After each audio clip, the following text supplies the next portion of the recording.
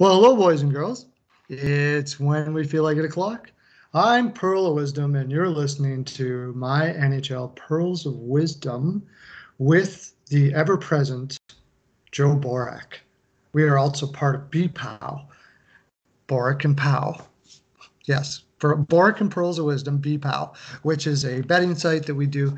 And this Joe Borek is a fantastic hockey mind and also does really well in ball.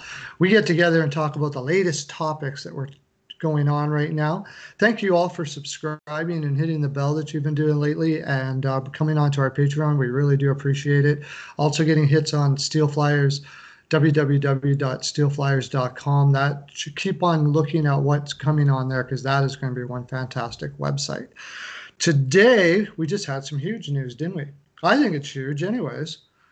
Seems like a small play, but when you dig down a little deeper in it, it leaves a lot of questions in your mind to what's going on with Montreal, what's going on with St. Louis. That being of the Jake Allen traded to the Montreal Canadiens for just draft picks, pretty much a third and a seventh. Canadians got Jake and a seventh from the Blues for a third this year, which is actually pretty solid for Jake Allen, and a seventh round pick. Yeah, I think they got quite a good return for Jake Allen in that sense, since goaltenders usually don't bring in a lot. But Joe, now you've got a $10 million goaltender in Price, the underrated one now, which is unbelievable to say. The underrated one, I like to call him. Why do we bring in a $4 million? We're basically looking at $15 million wrapped up in two goaltenders for next year. What's Montreal doing here? What do you figure? My guess would be kind of what we talked about before the video. Price a couple years ago, due to being banged up, only played around 50.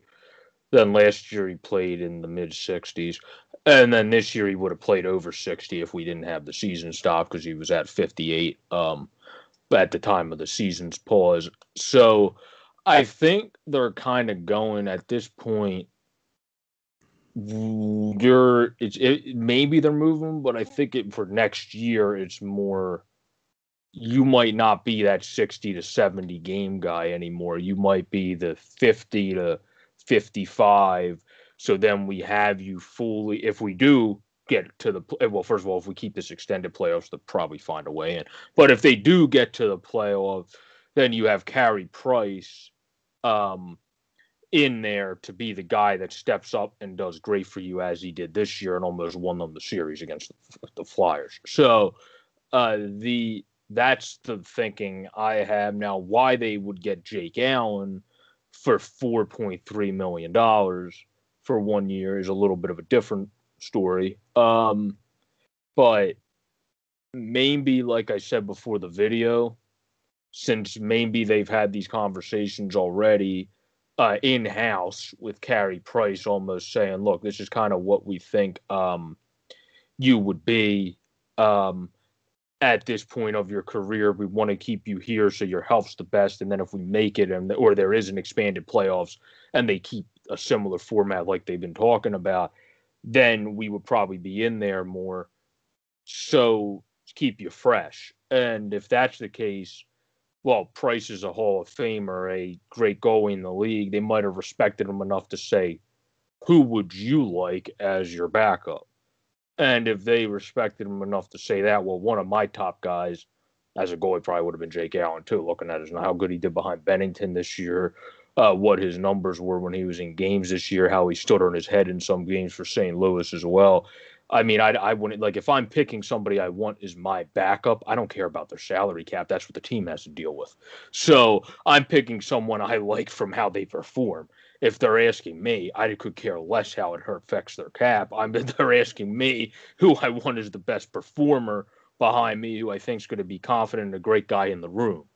So if that's the case, then Jake Allen points all to that, and it's proven with something he said today, where as soon as he got traded, Rutherford asked him, the Blues reporter, and he said, my role was changed and I had a choice to accept it and thrive in it or not. I think last year was a perfect example, just doing whatever the team needs. It's really putting them before yourself, be a real team player and a positive guy every day at the rink. So he's a guy that you would want to have in your goalie room as a great goaltender, one of the better of all time, because he's going to be a great mind and a guy that's always positive, a guy that's always trying to bring a smile into the room, no matter what's going on with your team at that current moment. And that's sometimes a nice thing to have, to be able to do that there. And the other thing we have to remember is Ville Husso signed a 2-year one-way contract back in January.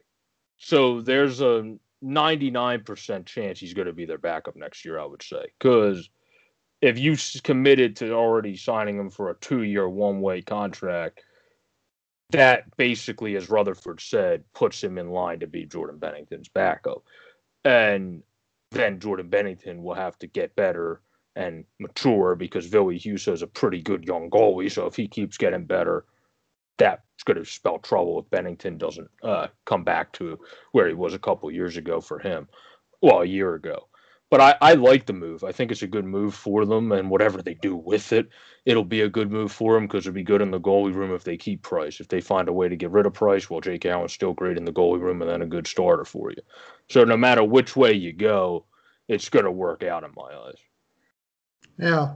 My lean on this is Montreal's major problem was quite obvious all year and in the playoffs is they can't score. They need scores.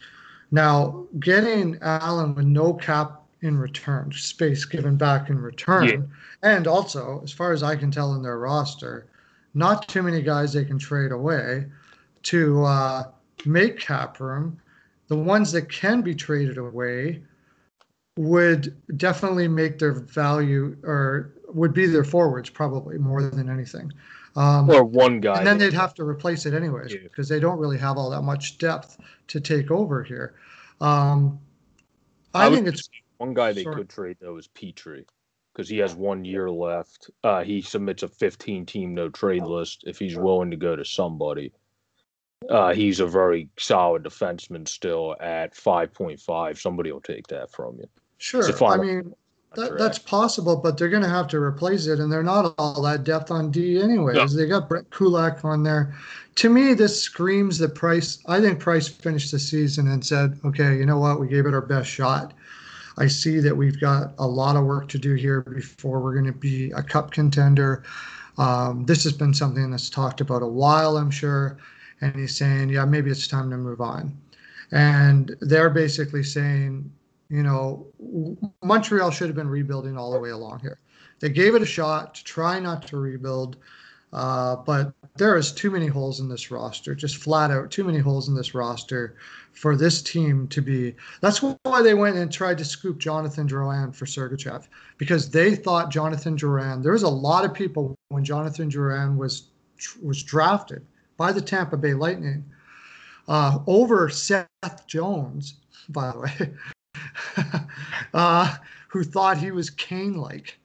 Okay, mm-hmm. He was going to be like Patrick Kane. He had mitts like that, and I think they threw it out there thinking, okay, he had trouble in Tampa Bay. We still think he has Kane-like talent. We bring him in here.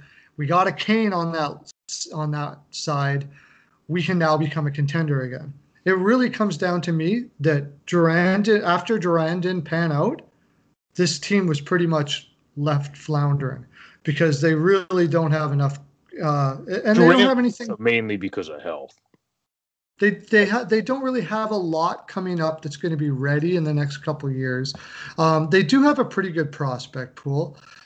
Jake Evans, Lucas Vallermo,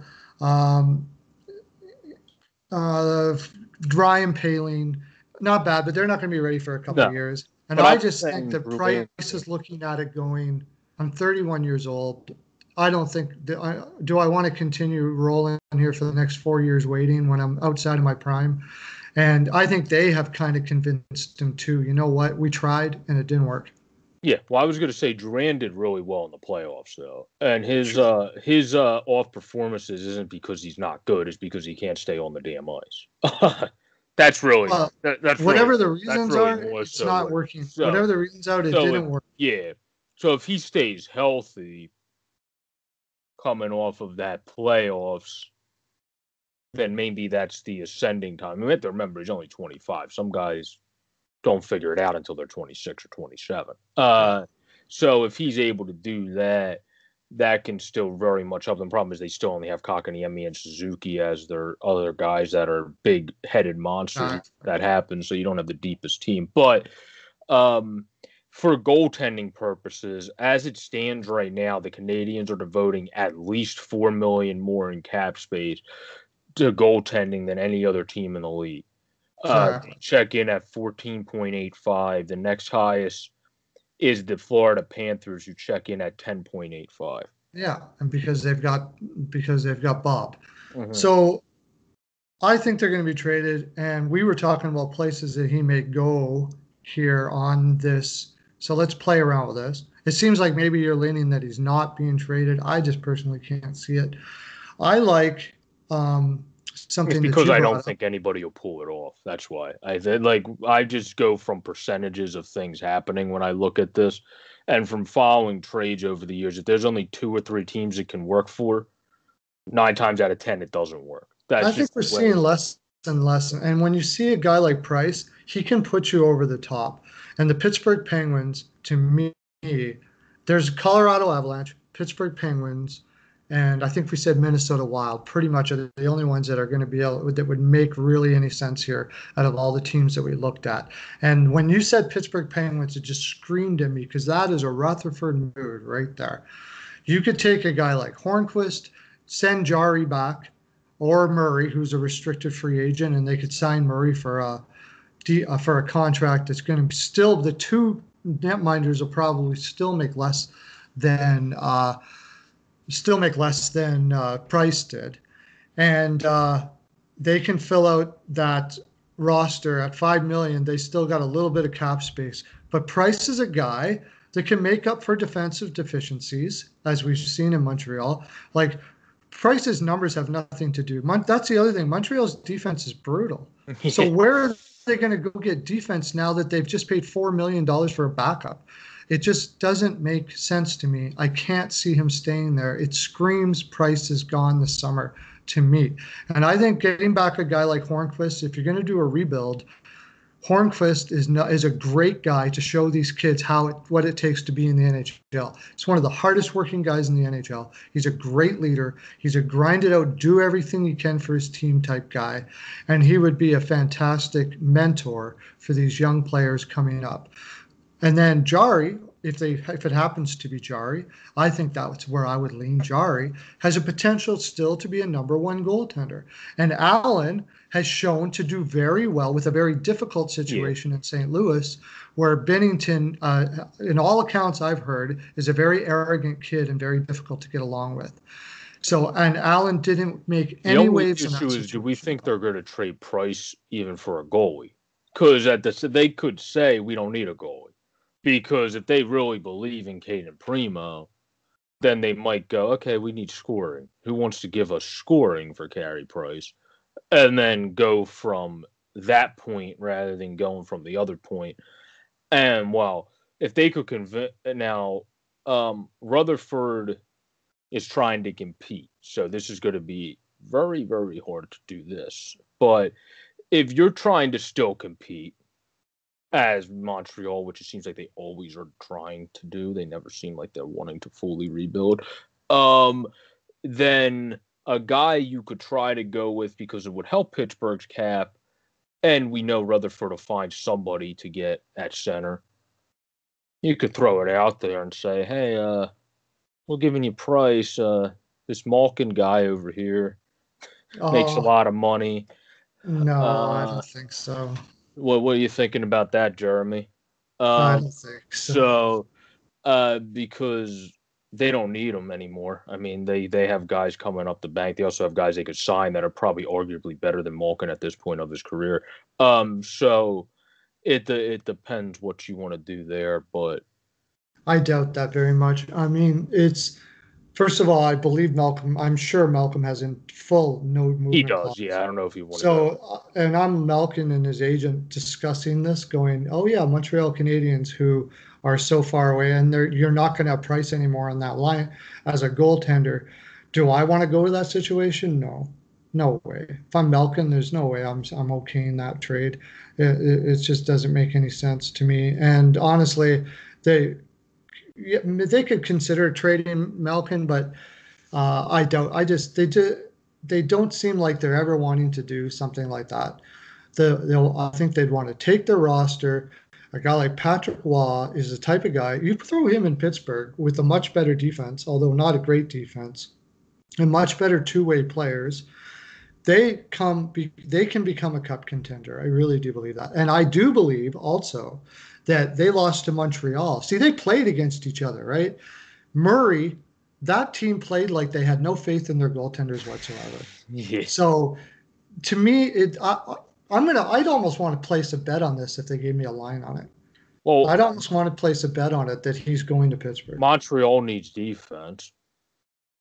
So there's a good chance they're going to ask about the organizational darling if Pittsburgh wants him.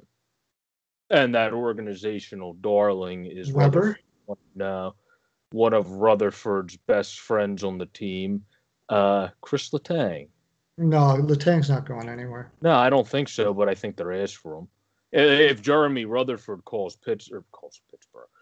Montreal, Letang only has 2 years left on his deal, and 7.25 with now how he's actually been staying healthier is actually a pretty good contract. So if they're trying to not rebuild, like Montreal never says they're rebuilding, then the likelihood is one of their asks first is going to be, well, you have young defensemen you say you like, so do you really like them? So how about Chris Letang? and then you see how much they really do believe in their young defensemen. Because if they hang up the phone right away, that's when you know they've been BSing you about some other faith in their young defensemen. If they actually talk for a couple minutes, that's how you know that maybe. I think that'd be a short conversation. There's no way Pittsburgh's trading Letang. I can't see Montreal taking Letang back if they're going to trade Price. If they trade Price, they're finally doing what they probably should do. It's not really a full rebuild because they have a lot of young players there to build off of. The problem is they'll be competitive, but they won't make the playoffs. That's for sure. The thing is, though, Letang has less. Like if you take Hornquist, he has way more tenure than. Like Letang's done after next season. Hornquist has an extra year for less money, but he's also not going to be as like he's going to be more of a leader, impactful on your team. Where if you get Chris Letang, he could probably have he would have the superior stats and also be a leader on your team because where Hornquist is as a winger at this point of his career is about here. Where Letang is as a defenseman is still somewhere up here.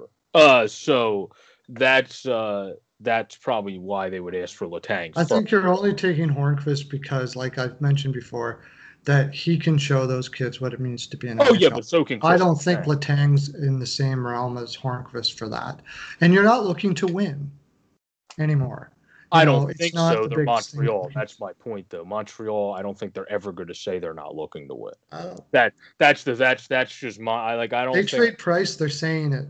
There's no doubt about it. Their whole. Oh yeah, but they're going to come out to the media and say They're not going to come out in the media and say it. They're going to say we believe in Jake Allen. We think Hayden Primo is going to take over the starting role sometime.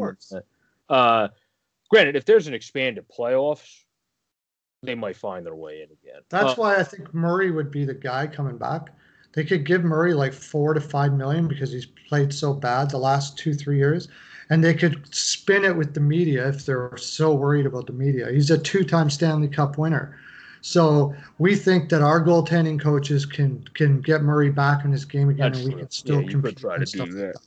That's why I think Murray would be the guy that would be coming back probably. I would rather have Jari myself, but I don't care about the media so much. You're right. The Molson family cares a lot about their image, and Mm-hmm. they do care a lot about their image, and a lot of their stuff is image related. They do a lot of things I don't understand. I don't understand. I always forget his name. It's not Stewart. I always want to call him Stewart. Their head scout or the head of scouting department guy hasn't had a first round pick pan out since Pacioretty, and he still has a job there. I do not understand that at all. Timmins is his name. I can't understand that. I don't understand a lot of the things they do, but I think finally, and I might even go as far as to say that behind the scenes, Price was giving them a timeline. Mm-hmm. And Well, finally, Price has said, that's it, I'm done. So it's speaking not of really Montreal's decision here. speaking of Molson, he also gave Bergevin, since people were questioning him a couple months ago, a vote of confidence from the Yeah. ownership chair. Yeah. Um, so I don't think he's going anywhere. I don't know what's going on there. Why But you wouldn't get rid of a general manager like that, but yeah, he gave. I mean, I think it's like it's. I think it's just image. He's been like it's comfortability for him. I think that's probably what it is. Now, if they go to the Wild, I'm looking at that. I don't like their team as much for somebody that they would take back to fix the issue there because there's no chance Spurgeon's okaying going to Montreal with a no movement clause. That's just I not don't happening. think they would dare trade Uh, Spurgeon in that yeah, deal anyway. yeah, and that's just not happening because Yeah. the Suitor's not going to Montreal. There's no chance. No. Hell, Zuccarello they could trade, but why would they do that? Why would they do that? It doesn't And make Zach sense. Parise say they could trade, but that wouldn't make much sense for either team. The no chance. Minnesota just doesn't look like it has the Yeah, pieces that would make Minnesota would have to sense. do like Brodeen, Doobie as a throw-in, and then like a couple draft picks. Like they would have to give up a lot of their draft picks. Yeah, I don't think they got enough, and I don't think they'd want to dismantle. They're on the cusp of whether they're going to rebuild or not. Certainly bringing in Price, and Price has to okay it too. So I don't see Price okaying that organization right now in the position that it's in. The only two places that I think Price might okay, or I mean, we would go way off the board here. We have a little bit of time. We didn't even talk about this. He's from Vancouver. You know, I think he might say yes to something like that. They don't sign, but Markstrom, you know how much they really love Demko. Demko. I don't think that they're going to sign Price and have Demko waiting in the wings to be a starter. He looks like he's going to be a starter pretty soon. It doesn't really make Yeah. much sense. Well, the problem with Colorado is also I'm looking at their team. They don't have the best cap guys that they would move for Price because unless they trade Donskoy, who they're obsessed with, so that might be tough for them to do. No, I think Donskoy could go because he looks like if you do the expansion draft, Donskoy looks like he's out. Yeah, you would probably lose him, but it also depends if you think you're going to win next year, you might say, screw it, I don't care if we lose him. I Yeah, think for it sure. depends what they think they're going to do next. Donskoy, Francouz, and something like that would be a good pickup. Padres is a modified no trade. I think it would be Donskoy and Francouz in that trade. Something like that. The only other guy they could go with and I don't think they want to trade him because they still really like him in town, is EJ. But I don't know if Montreal would want EJ to the end of 2022-23, but EJ? Oh, Johnson. No, that wouldn't make sense for them either. Again, we're looking at a rebuild. Donskoy fills a spot on the roster. Yeah, I was just thinking Eric Johnson's an A. If you want to have another guy that down a line can basically be the Shea Weber of that line for a young defenseman. Yeah. It would help with your I'm mentorship. pretty sure Johnson has an NMC too. He does. Yeah, and he's not going to want to move to a Montreal organization that's trading Price. So not likely. Right, too. I think it'd be something like Francouz, Donskoy, and a pick for Price. They've got lots of cap room, and who knows? I mean, Price in that Colorado lineup would be. They're a contender for sure. They also have to pay Ryan Graves because he's an RFA. They got a lot of guys that they're going to have to sign coming up, and that's why I think that deal might not work. Yeah. I think Pittsburgh is the most desperate of the bunch. I think they don't care about their future. They're just looking to win. Well, they clearly don't. They keep trading away first-round picks like it's a religion. Yeah, they don't. They just want to win right now so they can get Price, and they'll worry about his cap or whatever later. And Price will go, you know what? I got a chance at another cup right now with that team. Why don't we give it a shot? So personally, and maybe Montreal doesn't get a goaltender back. Here's a fun story: Marc-Andre Fleury gets to go home for a while. Yeah, yeah, that could work. Yeah, it could. But yeah, I mean that's why I feel like in the end he'll end up staying in Montreal, because if Pittsburgh can't figure it out and they can't find the trade they want, I don't know if Colorado, because of who they have to sign, will be able to figure out how to do it and fit in everybody they want to sign, not just this year, but also after next year. So that's a dilemma, because Landeskog's not getting paid $5 again. So you need to figure out what you're doing there. So that's a big issue for them. Burakovsky's not getting paid $3.2 again. So he's going to go up in salary. They've got a crap load of cap space, though. They could probably make it work. I think this is my thing. Okay, Borek doesn't agree with me. He thinks Price is going to stay. I think Price to Pittsburgh. We'll see who the big mind is here. See if it happens. I think it's going to be Price. I think he's going to go to Pittsburgh. Almost for sure. I just can't see why they would do this for Allen in Montreal and him stay around there. It doesn't make sense to how they're going to fill out the rest of their roster. I could be totally wrong. I've seen a lot of crazy things happen before, and who knows? Maybe what you're saying in principle makes sense. The problem is in principle and in reality is two completely different. I think it's very realistic things. Where if there's only one team that we think it thoroughly works with, usually that doesn't work out in the end. Usually what happens is Montreal doesn't get much in return. And that's why I say they take Hornquist, because Hornquist is doing Pittsburgh a favor. Taking Hornquist is doing Pittsburgh a favor. Getting Murray is a guy that they aren't really going to take. So they're actually getting some maximum value for a player that probably has no value at the time because of all the reasons you say. So they're getting some value. Murray can turn it around. Hornquist can play a role on that team. And then they move on and go from there. So yeah, we'll see. Well, boys and girls, that's our full 42%. This has been fantastic. Joe and I have been going at this for a while now, having our little bit of a disagreement. I certainly understand. I don't not agree with Joe, because it is rare that when there aren't a lot of places for a player to go, that he ends up going there. I just think this is one of the special instances where I believe Price is pushing their hand to move, and they're going to get whatever they get, as much as they can get back for him, and put him in the best situation possible.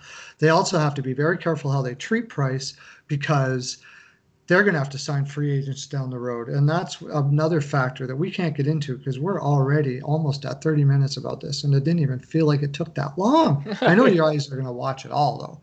For Joe Borek, Perlo, that's our full 42. Thanks for showing up today, boys and girls. Have a great one. Look out for our future content, and www.steelflyers.com. I highly recommend you check it out.